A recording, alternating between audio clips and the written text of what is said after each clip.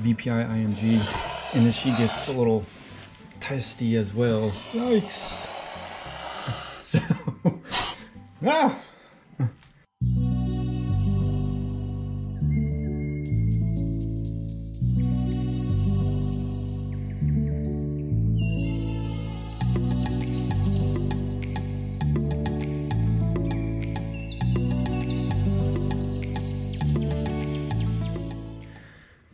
Hey, what's going on everybody? Welcome back to the channel. I heard it was World of Snake Day, which I had no idea was a thing until about an hour ago, and I saw a ton of people talking about it on Instagram. So what better way to make a video about some snakes? So we're just gonna go through, look at a couple snakes, see how they're doing. We're not gonna take out the big snakes on this video.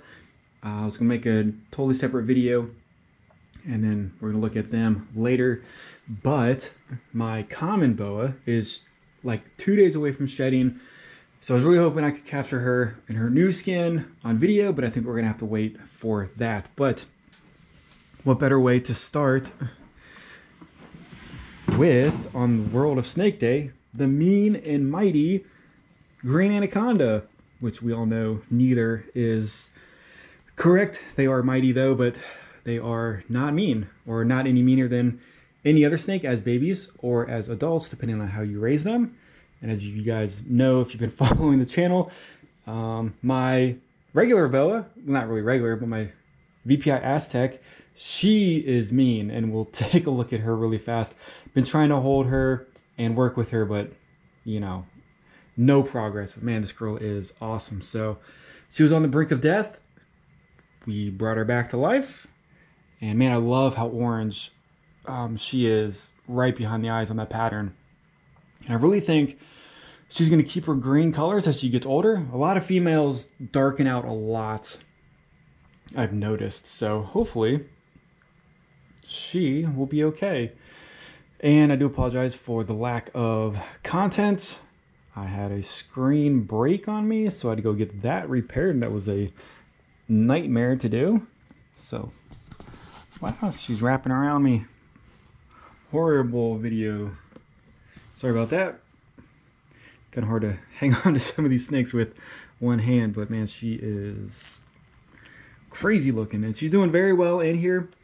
Obviously, the water dish that these racks come with, I don't think is good enough for an anaconda. So, because she can't soak in there, she can't do anything that like a normal anaconda would do. So I got her this big water dish right here, and she seems to be liking it.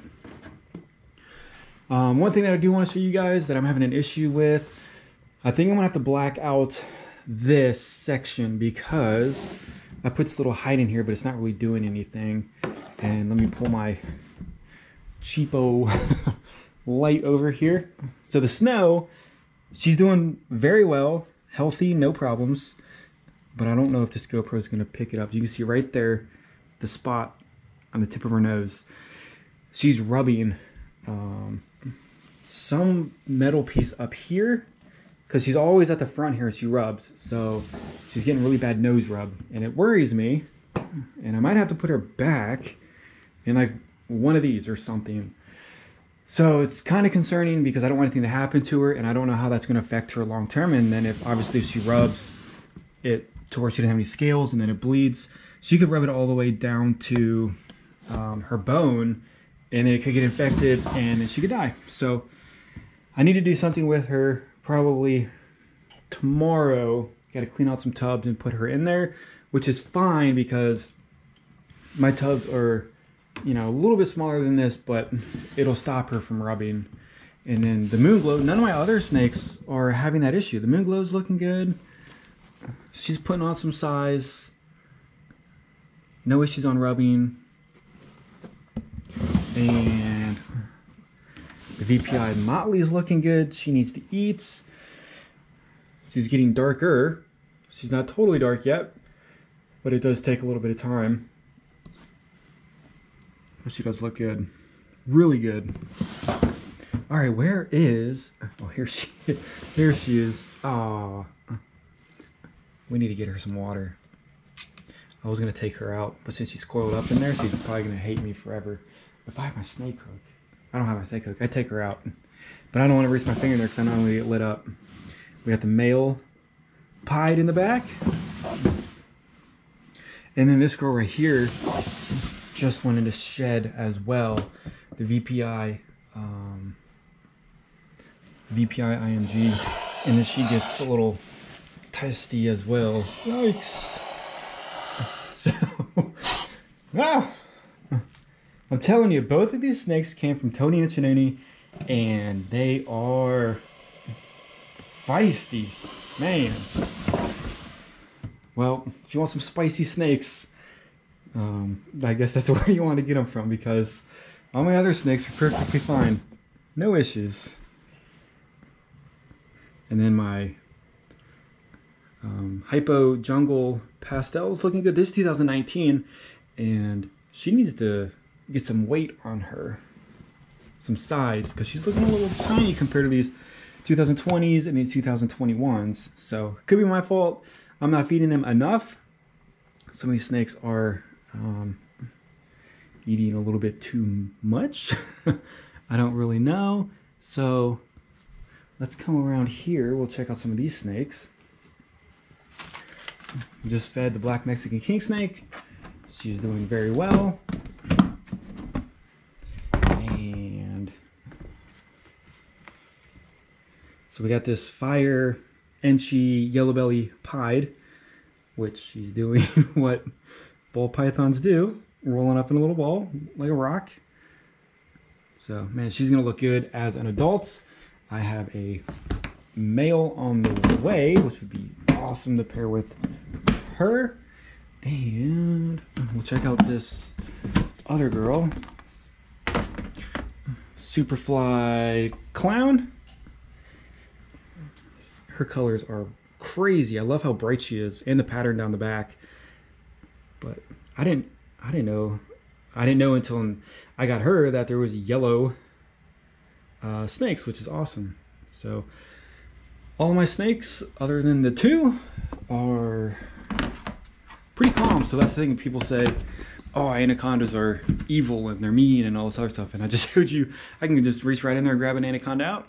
And the other two boas, which is what everybody else buys, they sometimes hate me, except for the Aztec. She always hates me.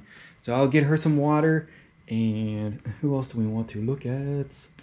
Oh yeah, how about her? She is still having some really weird shed issues. So I didn't really clean her cage out too much, because I really want her to naturally get this shedding off. I did soak her, which seemed to work, but every time I soak her, she just poops in the water. So I can't really soak her for very long, but she's got a lot of her shedding off. There's still like a little bit right here. And I'm just keeping her little area like completely soaking wet. But man, look at this tail on her. Super bright red. Love the patterns on her. So this is the guy on a Redtail. True Redtail. Locality Redtail. And really excited that a lot of her shed did come off of her, especially in the most important parts on her eyes, around her tail and stuff like that. So we're just keeping her super wet in here, just because a lot of you guys said that the true Redtails need a more humid environment than the other boas. So that's what I'm trying to do. And then once you completely get all of that shedding out, then I'm just gonna dump all this and put new in there. So the shed doesn't affect her at all, and there's no poop in there. So it's a fairly clean environment. And so we'll check out, we've seen her like a bazillion times, even though I love her, the VPI Jungle. We'll check out this banana really fast. And this is a male, basically at breeding size right now, or pretty much. Should be shedding out again here in the next couple of days, but he is getting some really good size on him. Unfortunately, I don't have any females to put him to for pairing. So next year, hopefully I'll have a couple clowns, female clowns up to size, and then we can see what he'll do with the pastel or my lesser, which is only two that I have right now that it's up to size. So just want to throw this video out there super fast for you guys, and hopefully you enjoyed it. I almost got attacked by my IMG VPI, which is very rare for that one. I'm shocked, but because she could be in shed They do get a little testy, but yeah, she looks really, really good. So again, some spicy snakes in here, and we'll be all right though. So check back for the next video. We'll look at the bigger boas and we'll see how that goes. So hopefully you guys have an awesome day, and I'll see you guys on the next video.